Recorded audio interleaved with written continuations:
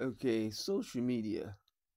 In the next couple of years, there are going to be a couple of questions that are going to be answered.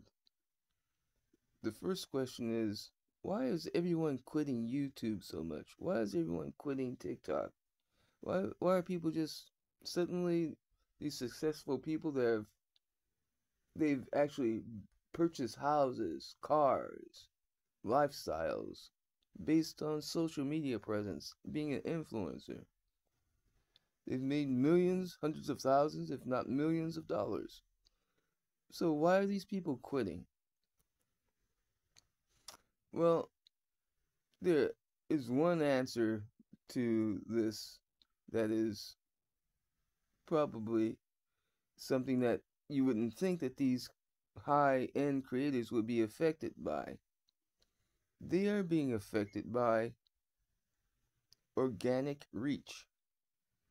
Organic reach has been taken away from every social platform in favor of advertising. Now, organic reach is good for the newcomer, the beginner, and everything else. Like me, organic reach will probably let me go viral. But for me, this doesn't mean that much. But organic reach for the high end influencer, the high end creator, when this starts becoming missing, then what they thought was a pleasurable job, they always say, it doesn't matter how much you get paid if you love what you do. Well, organic reach was what made people love what they do.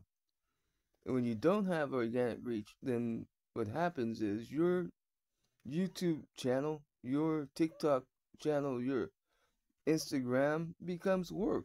It becomes lots of work, stressful work.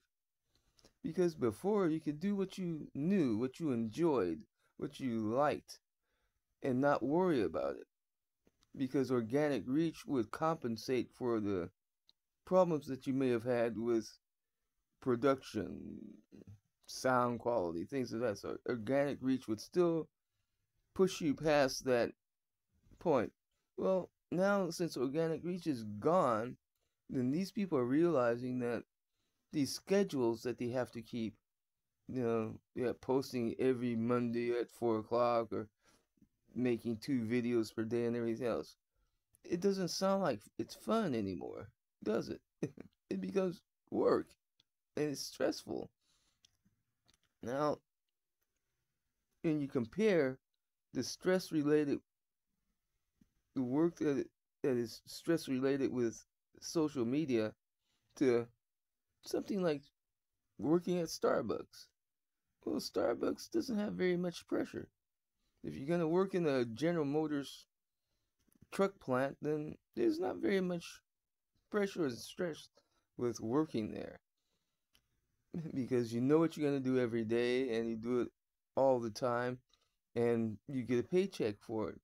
But if you're on YouTube, you go to work every day and you may not get paid. You may be shadow banned, copyright infringement, all kinds of things that might cause you not to be able to make money. So you might be working, you could work a 70-hour work week as a social media influencer and not make a nickel. And if you go on Spotify, you're a musician, you go on Spotify, you can spend hours and hours and hours coming up with songs, music, creativity, and you will only earn a nickel.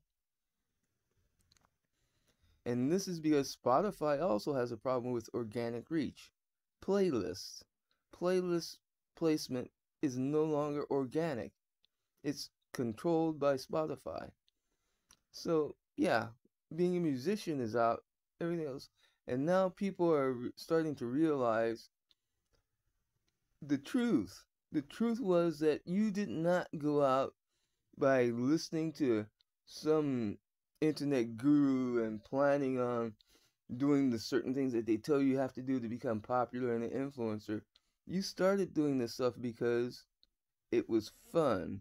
It was it was a kind of work you could do that didn't have any stress related to it. Hey, how can it be stress related to do a shuffle dance? There's no problem with that. Hey, I just learned how to do the shuffle dance, up upload a few videos, and voila, I've got 10,000 followers if I'm a good-looking man or woman, and suddenly I have an income that surpasses my regular income from working at H&M clothing. But yeah, without organic reach, this is not going to happen. This means that you will have to try hard, wake up every morning, do things every day in order to push yourself past that organic reach. And this thing with advertising is also a problem. You might want to be able to create a video that is short. I only have 5 minutes of real dialogue here, but in order for me to get paid by YouTube, I have to come up with a half-hour program. Well, yeah, you're forcing yourself to do something that you just don't want to do. I'm not going to say that you can't do. I'm just saying you don't want to do it. And then this is where the stress comes up. And this is why people are quitting.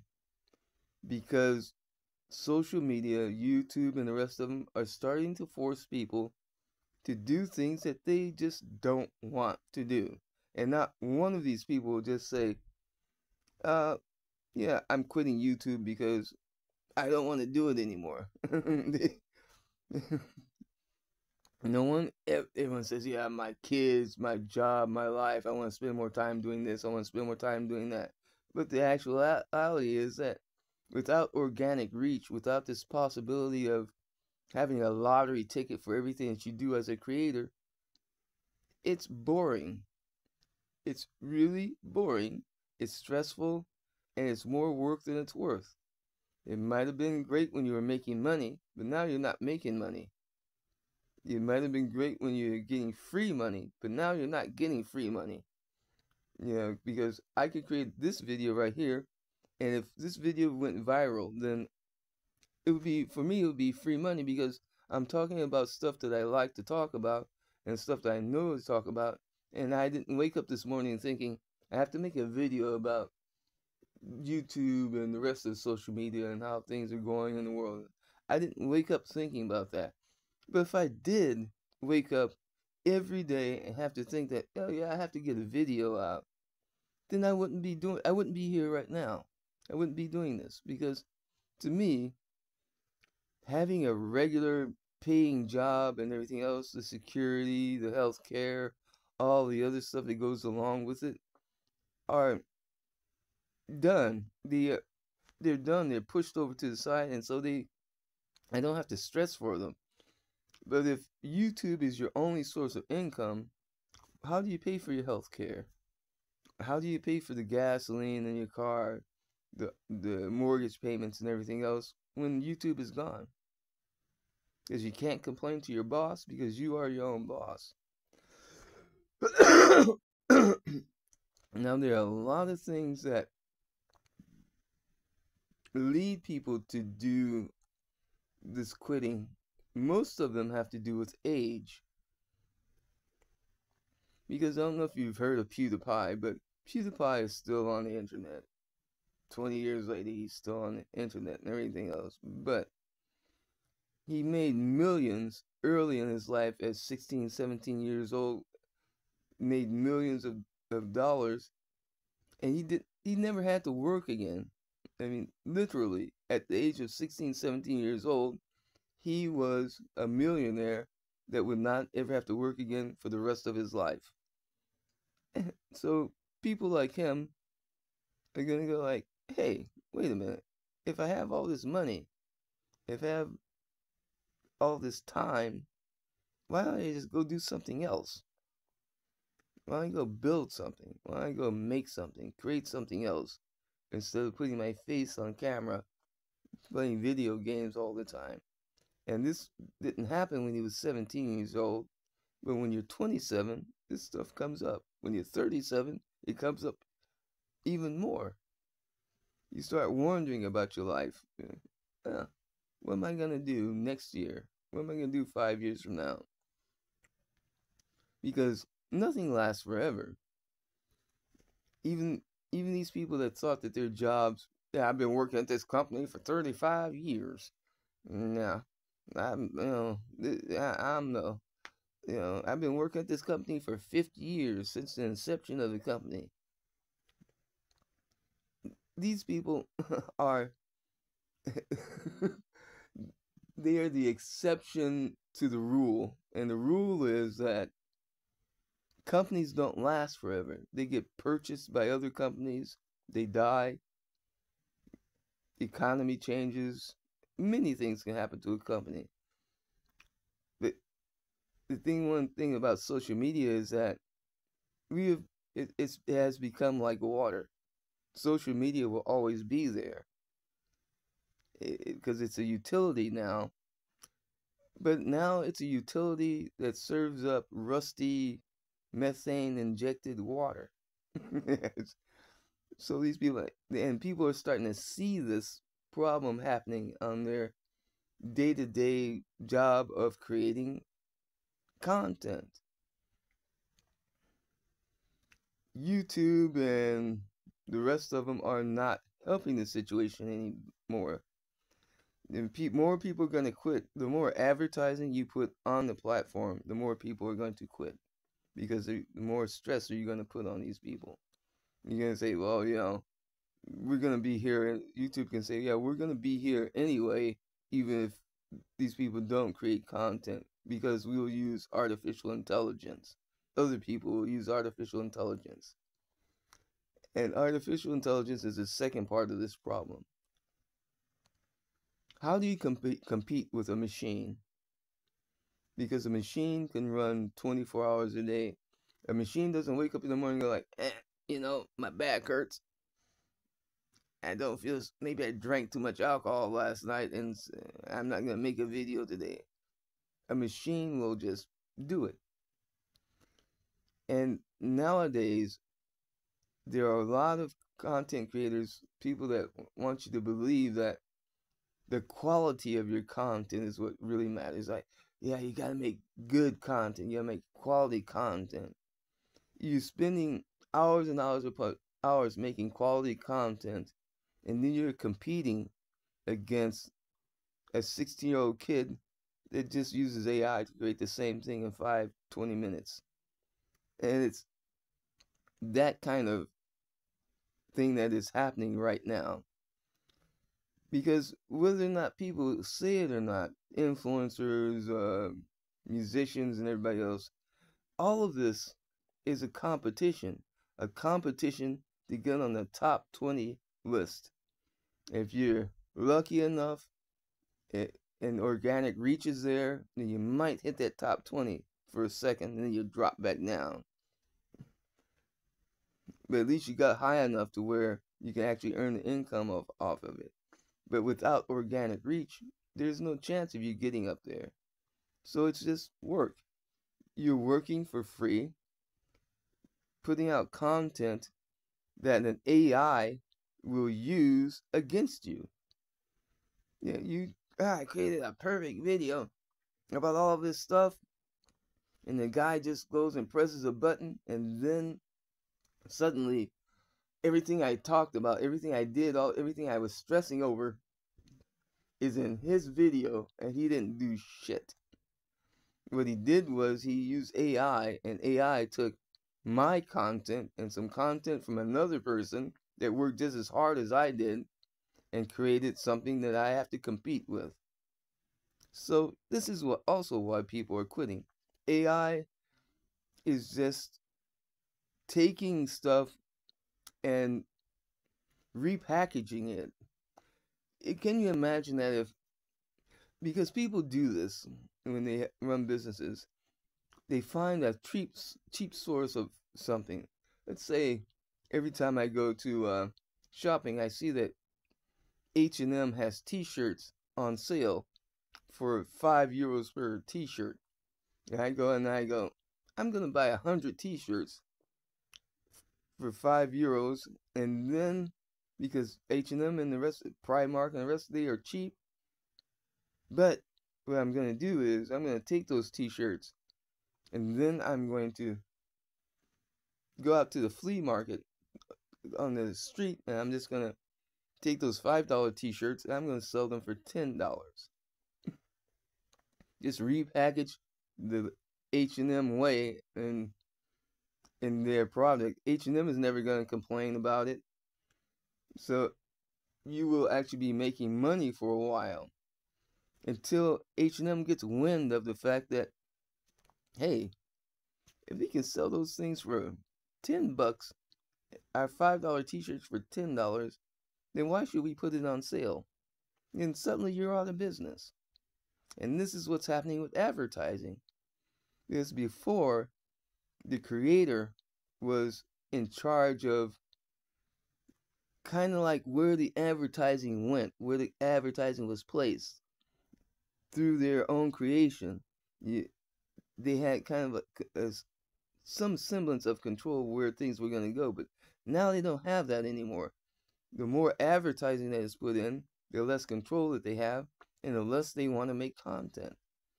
Now, I'm making this video a little bit longer than normal because it's me ranting basically.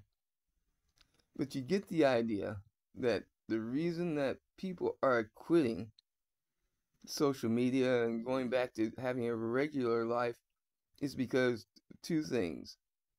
They are not young anymore. They are not teenagers anymore.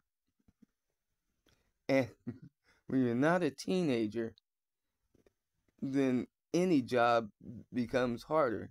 I mean, you could have a job mowing lawns or doing anything as a teenager, but as you grow up, waking up to do that same job becomes stressful and something that you just don't want to do. And this is where we are today. And so there are going to be more people quitting in 2024.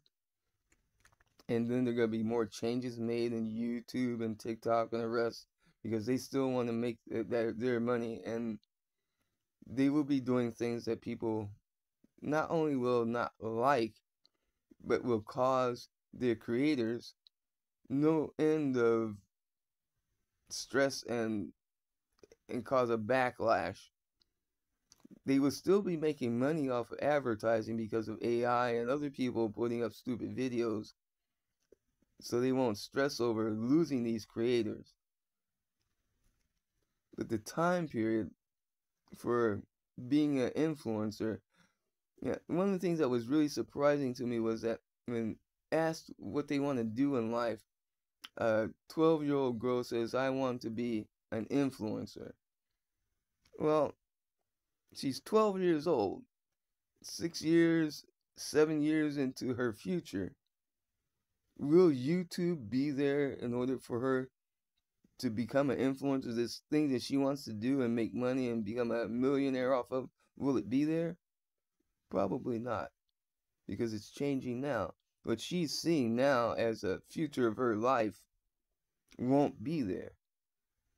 So she will wind up being a business manager or a sales manager or a car salesman instead of a YouTube influencer, maybe even a doctor. But the time of social media millionaires is over with. And because if these people can make millions of dollars on social media through advertising sharing, then YouTube and the rest of them are going to say, well, we created millionaires, and these millions that they have now, maybe we should take that stuff back. Maybe we should keep it, because that's what's coming next. They're just going to stop paying creators. You can use the platform, you can spread your regular business, use YouTube as advertising for your regular business and your own life and everything else. But in 2-3 years from now, YouTube will not be paying anyone. Spotify will not be paying musicians. Everybody will stop paying out this stuff. because this time is over with, because their profit margins are so very thin, and they want to increase those profit margins. And so you have things like them saying, hey, if you want to get organic reach, which is the secret sauce of everything that happens on the internet is organic reach, then you have to press that promote button and pay us. And if you don't pay us, you can forget about us paying you. What they're saying is, yeah, you have to keep the pyramid going. You have to keep the network and the Ponzi scheme going. You have to keep people interested in wanting to become influencers. You have to keep people interested in wanting to do that so we can get more content from these people. They want to be who you are. As long as we have a bunch of people that everybody wants to be, then they will create more content and our advertising system will work. And in the future, with everybody quitting and anyone not caring about everything, not wanting to compete with AI, they will just say, well, yeah, it was good while it lasted. We were paying you guys, we were giving you money, and you made your life and everything else. But yeah, that's all over with now. So it's 2024 now. Did you ever think that 2037 was going to be a year that was made a big difference, the Unix code ending and things of that sort? Well, 2027, 10 years before that, it will be the death of paid to make, getting paid to create things. 3 years from now, there won't be any of this. So enjoy it while it lasts.